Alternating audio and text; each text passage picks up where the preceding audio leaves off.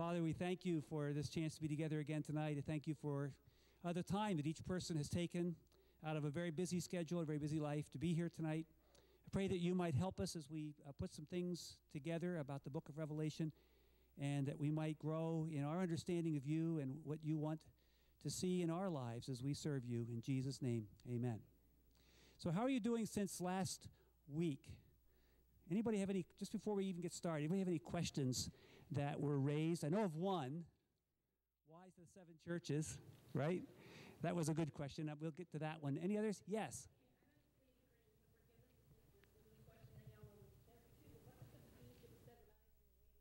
Okay, good. The 7 eyes and the 7 wings and everything. In chapter 1, you already see a lot of that. Chapter 4, chapter 5. We're talking about, of course, the picture of Jesus is that he's like a lamb who was slain and has 7 eyes and 7 horns. Okay, remember, all of this language in the book of Revelation is symbolic. Everything stands for stuff. It's impossible to picture it and come up with anything that's even remotely something you can look at. I've seen pictures, Google it online, look up lamb that was slain, and you'll see a lamb, a sheep with 7 eyes. It looks like a spider, frankly. I mean, with eyes all over the place. That's not what John was trying to bring out. What he was trying to say was the number 7, you know what it stands for? What's that? Completion, fullness.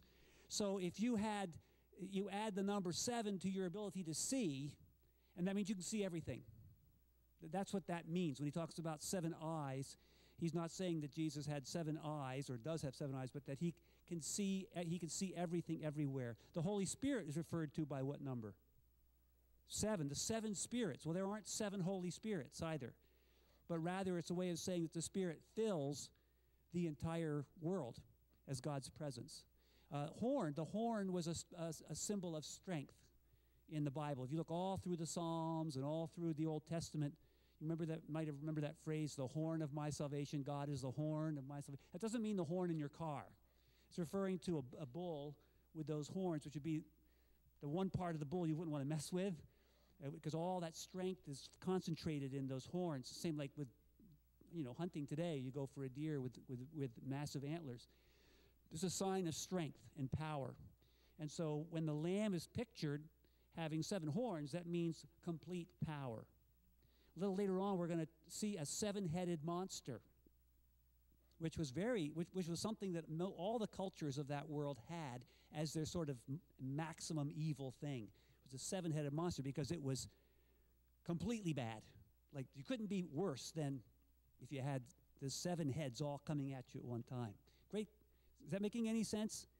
Yeah. It's we are so literalist. The way we think that if it says it, then we have to be able to see it and draw a picture of it. And yet, really, these are mental pictures that are meant to help us just sort of get the message of where those symbols are going. Let's see, Wendy, you had a question last week about why the 7 churches. Okay. If you have a map in your Bible that has a little thing about Revelation, you'll find that all 7 churches are in one very localized area.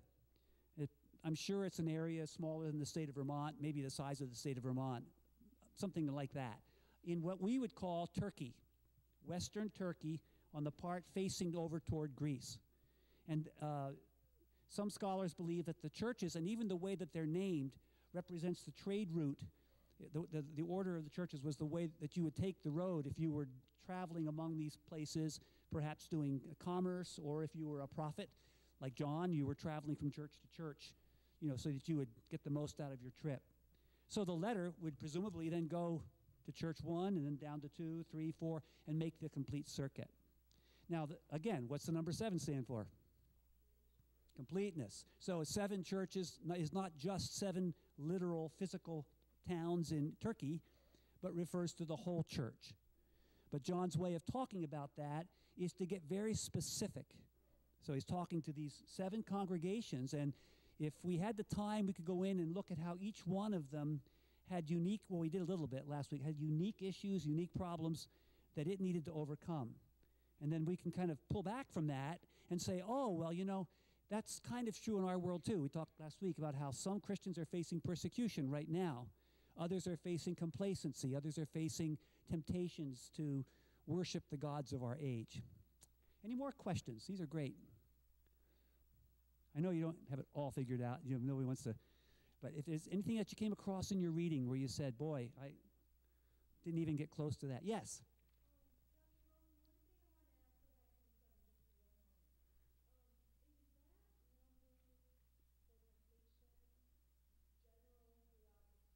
The Bible?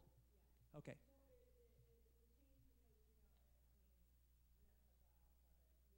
In the Bible, yeah. Yeah, the number 7 is the number of completion from Genesis chapter 1. How many days for creation in the story? 7 days. God rests on which day? 7th day, right. All the way through to the book of Revelation.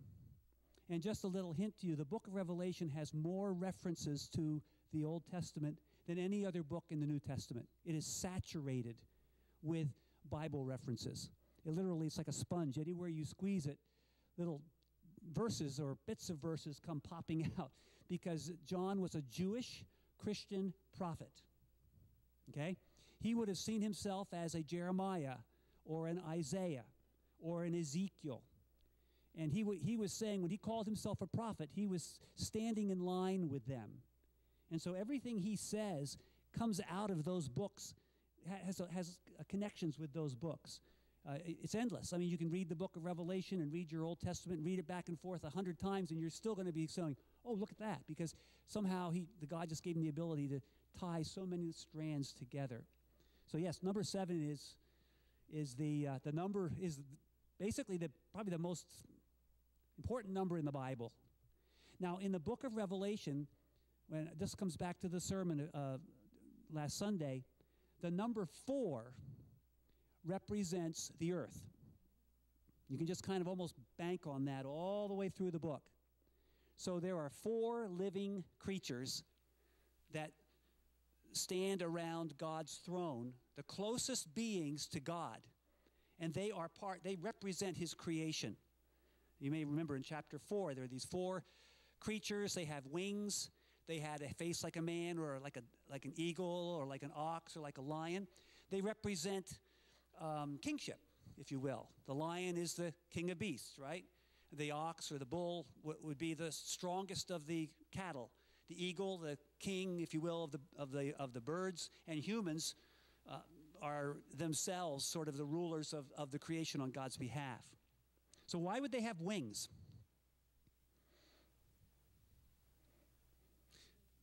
The winged part makes them heavenly.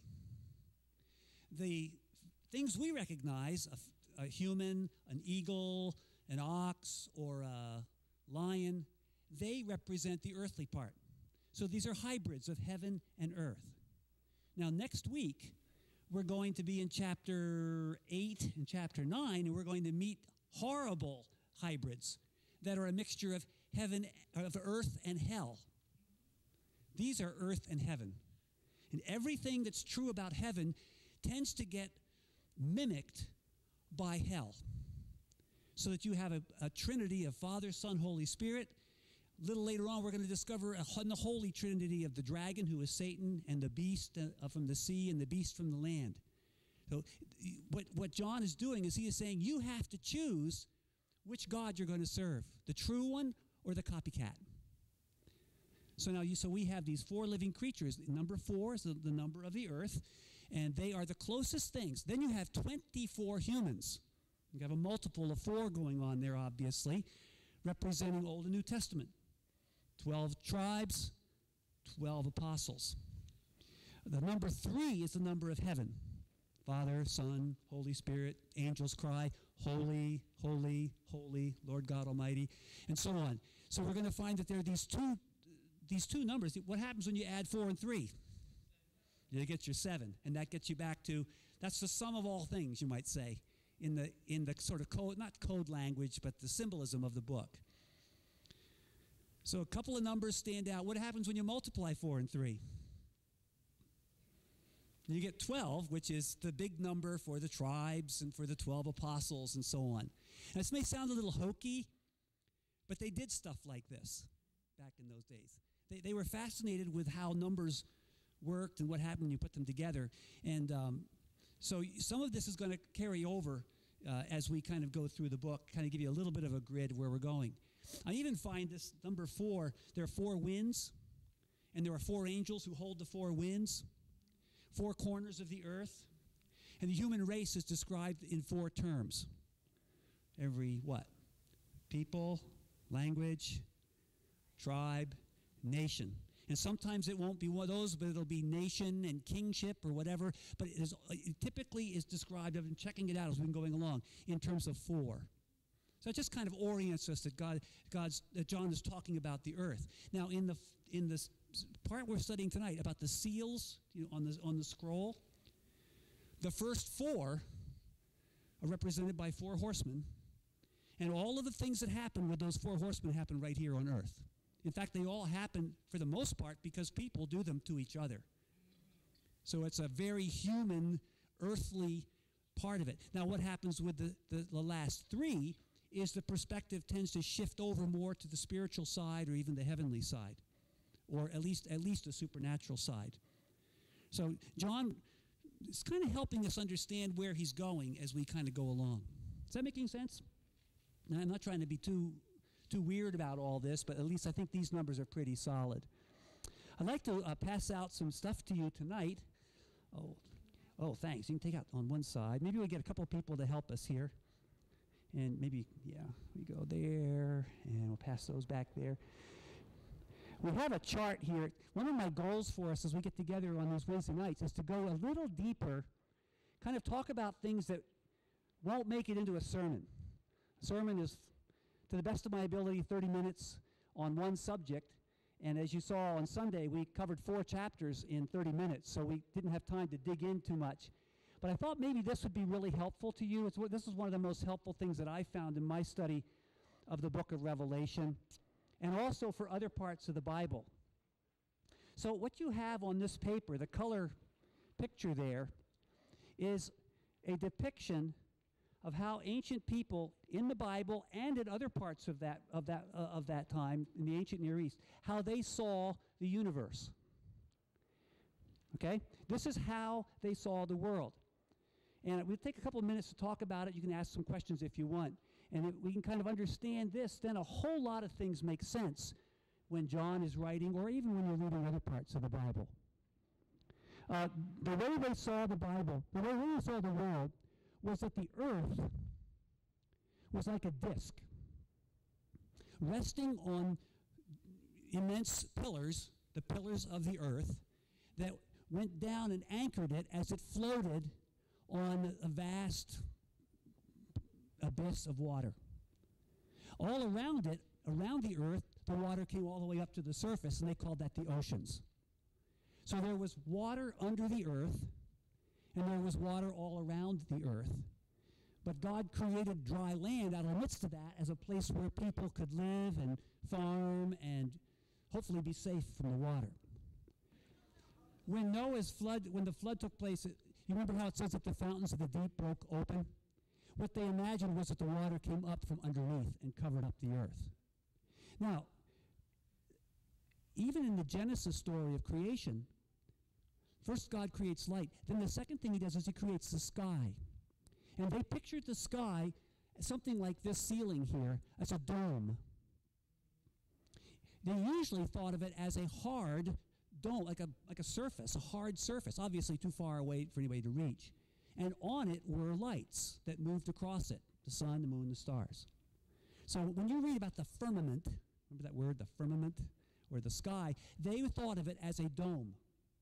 And beyond it was water that was separated from the earth. Remember how in the creation account it says God separated the waters above the firmament from the waters below the firmament?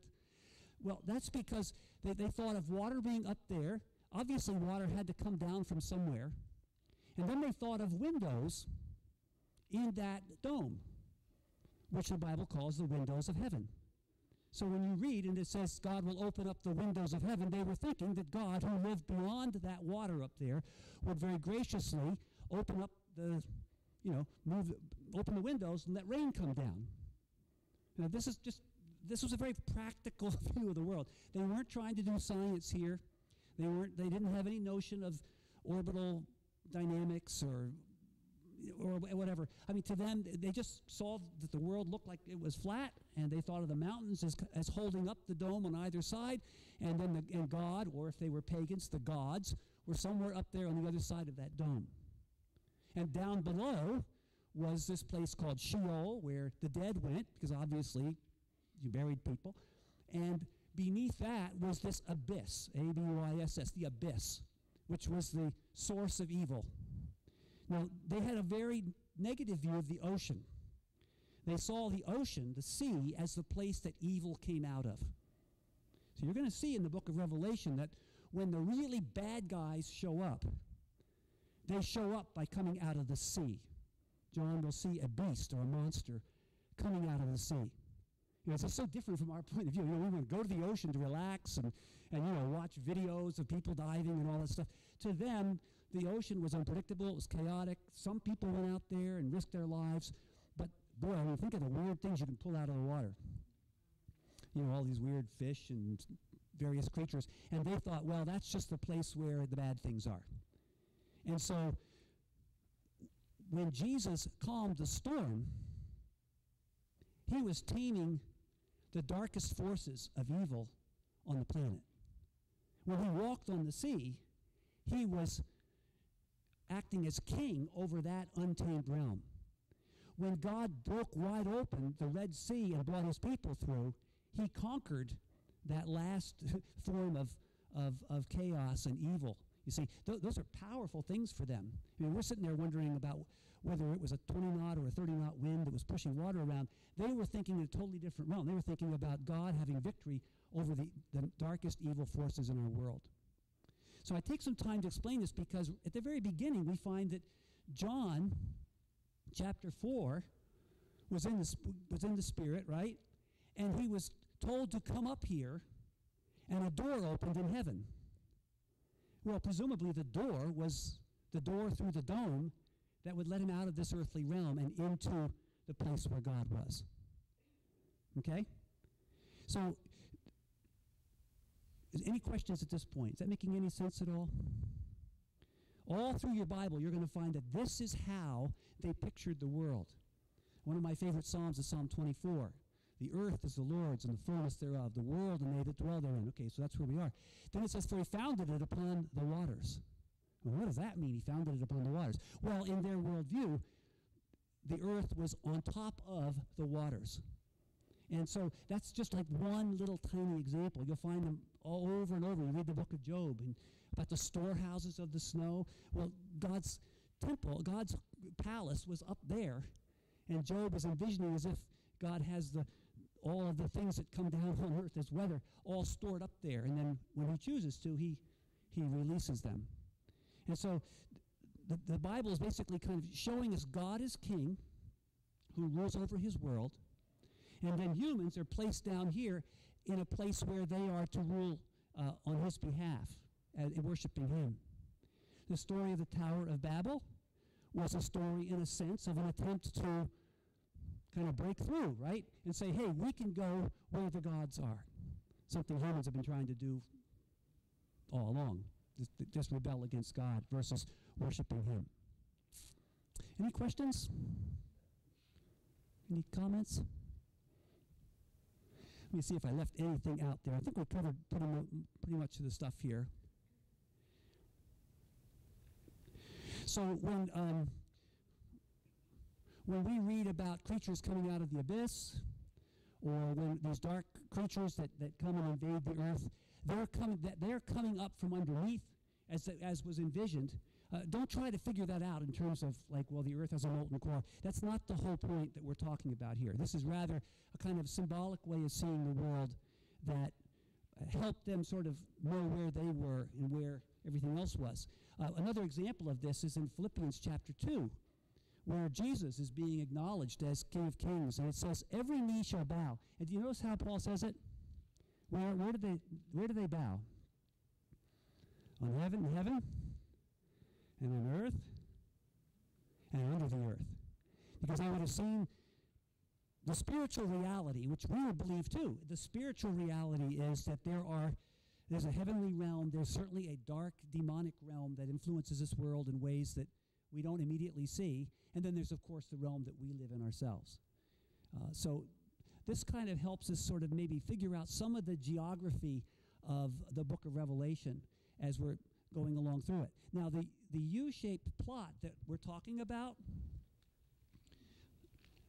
the U-shaped plot, remember last week, I think your next page will go there, if I'm not mistaken. Yeah, the third page. The third page kind of captures for us everything that we talked about on Sunday and that you're going to be sort of studying a little bit tonight. Okay, so it starts in heaven. And then we're going to go to earth, where we are, where humans are. And we don't, in this cycle, go into what we might call the abyss. But I'll just give you a heads up. If you start reading tonight or tomorrow or whatever, and you go into chapters 8 through 11, you're going to start finding that the real source of evil is not just bad people or people doing bad things. The real source of evil comes from those dark forces, Satan and his emissaries, who are invading God's creation from underneath, as it were. So we start here with chapters 4 and 5. These are the most powerful pictures of the presence of God and the throne room of God anywhere that I can know of in the Bible. And again, you can find lots of connections with Old Testament visions of God. But John puts them all together, worship songs. I mean, you could just sort of live in those chapters. And then what happens is, as we get into chapter 5, we learn about this scroll and that nobody can open it. The scroll has within it this plan that God has to rescue his world and bring it back to where it was meant to be in the first place, his new creation. A new heavens and a new earth. Everything about the book of Revelation is about God getting us from here to here. Especially about picking us up here where we are, stuck in this world, and moving us out of that sin and out of the influence of the dark forces and getting us into the new creation. The whole book is doing that. And the whole book is about you and me taking that journey, and about us taking a stand against the things that would keep us here or would pull us down. And it's about us being a light to other people so that they could take that journey as well. It's a very practical book. It's as practical as whatever you're facing in your life today that isn't working, because that's part of the old broken creation. So when John hears about the scroll, he weeps because nobody can open it. We don't even know what it says yet, but nobody can even open it, which says creation can't fix itself. How many of us have tried? We can't even open the book, much less do the actual work. You know, it's sort of like saying, I need to take my appendix out. I can't even start the operation, much less fix the thing. You know, I need somebody else to come and help me, and that's where Jesus steps in. Jesus has the authority to do this because he's taken this journey. Not just because he's God, but in a unique way, because he came and went through death and then rose again. So Jesus' journey is our journey. And we know it works because we see Jesus on the other side of it. So then we have the seals, and you saw them 1, 2, 3, and 4, and you can read through them. They are things that happen on the earth. And it's at the end of those, which get us down to where we're in the yucky, messy world that we know, that we get to number 5, which is the how long seal. That's how I kind of think of it. And here we meet Christians, people who are wanting to follow God and have been severely, in this case actually martyred for their faith. Not going well. In fact, they're huddled under the altar and they're saying, God, when are you going to fix the world? So hang on to that, because I'm going to just kind of finish up here in just a minute, but I want to show you Christians in 3 places. And then we're going to break out into our groups and you can kind of process that a little bit. So here you have Christians in that place where, wow, God, how is this going to work? Now, the 6th seal is where where the story starts to go back up. And we see that we're not going to stay here forever. God judges, which means God makes things right. God says, okay, no more deception, no more of these dark things ruling the earth. I'm taking charge. And so that turns the corner. Something has to happen. You know, when you're going down, something has to happen to bring you back up again. You don't just, what do we say? What goes up must come down, but that doesn't say what goes down must come up. Something has to change. You think about what happens in your life. When we were joking around the other day, or just maybe half an hour ago, I was joking around with Becca about you come home and everybody's had a great time in the house, and the house is a mess from one end to the other. How long will it stay like that? Yeah. Somebody has to say, it's judgment time. Not in a bad way, but we're going to fix this. And we start cleaning it up. And this is the point of the book of Revelation, is that we find ourselves at that decision. Am I going to stay in the mess or even make it worse? Or am I going to be part of the solution? What John does is he makes us go into the mess. Did you ever, when you had a kid had a messy room, did you ever say to the kid, no, come here. Yeah. And you stand there, and the floor was gone about a week ago. You know what I mean? It's just covered with stuff. And you just have to look at it.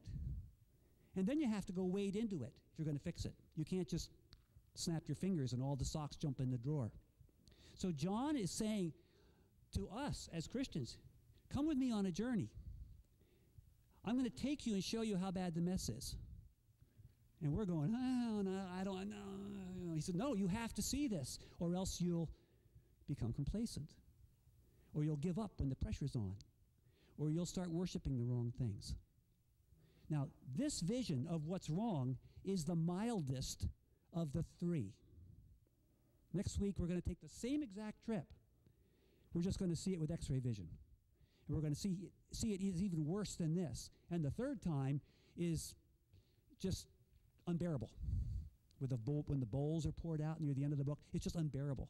If it gives you the creeps, John goes, you got it. You ought to be revolted by how bad this world is without God. It's worse than we ever want to admit. It's worse than we think. In my mind, it's almost like he rubs our noses in it. Not to be cruel or mean or sadistic, but just to say, you have to get this. You have to see how bad this is. You can't minimize this. We're reading about Ebola right now, right? 10 particles. 10. You can't even see them. 10 little virus particles take a person right out of here.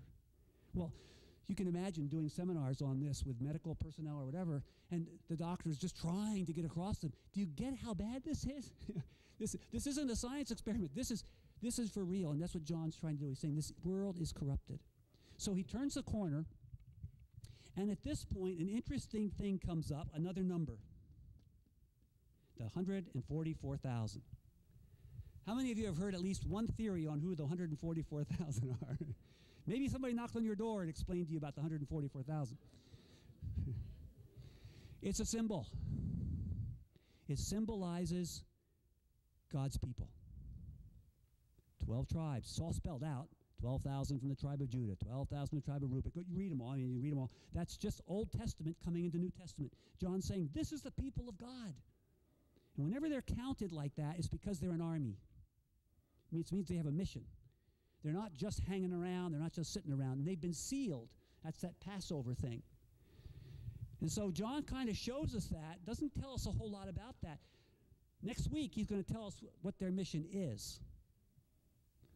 And then he concludes by saying, I heard about this 144,000, but I saw a multitude. Multitude that you couldn't count.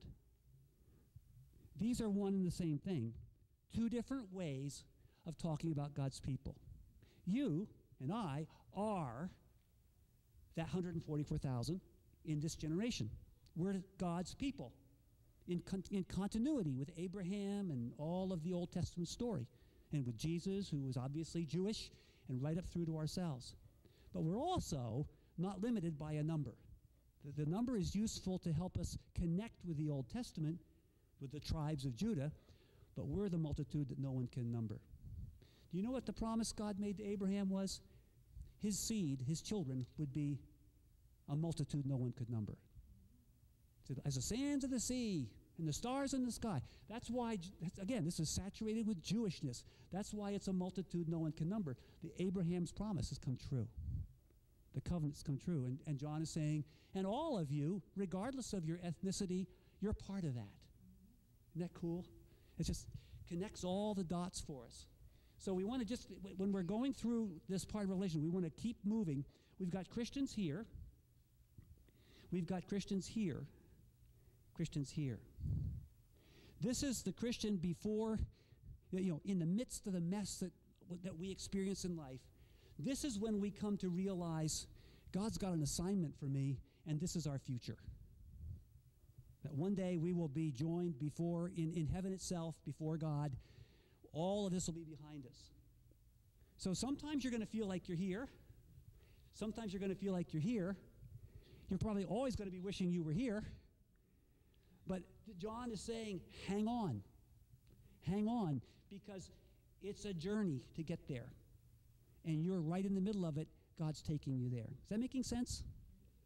Now, if we get this down this time, then next week, it's the same thing, different trumpets instead of seals and different ways of talking about God's people. But it's exactly the same thing going forward.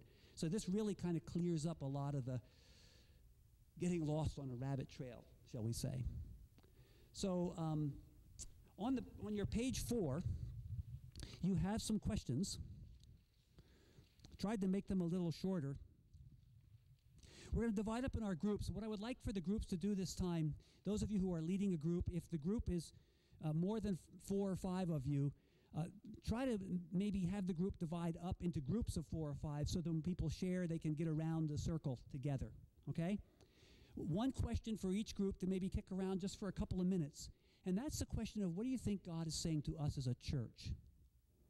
Remember, these are letters to churches, not just to us as individuals. So I'd like you to kind of play with that. And each week I'm going to be kind of coming back to that, because maybe somebody from your group can scribe out some things that you sense the Lord was saying to us as a church. And I'd like to get those back and bring those to the elders, talk about them together as we go through this journey together, so that we don't miss God speaking to the church in St. Albans, right? To the church in St. Albans, I say, what do you want to say to us, Lord? Then we have 3 questions. They all kind of go together. A how long, Lord, moment in your life. In what way is that connected to this world being a mess? And where is Jesus leading you? So you may or may not get to all of that, but let's divide up at this time. And I really want to encourage you to have some prayer time. I'm going to catch you right before 8 o'clock and remind you to have some prayer together. So just divide up if you would, and I'll give you a signal to pray in just a minute. Again, break your group down so people get a chance to share.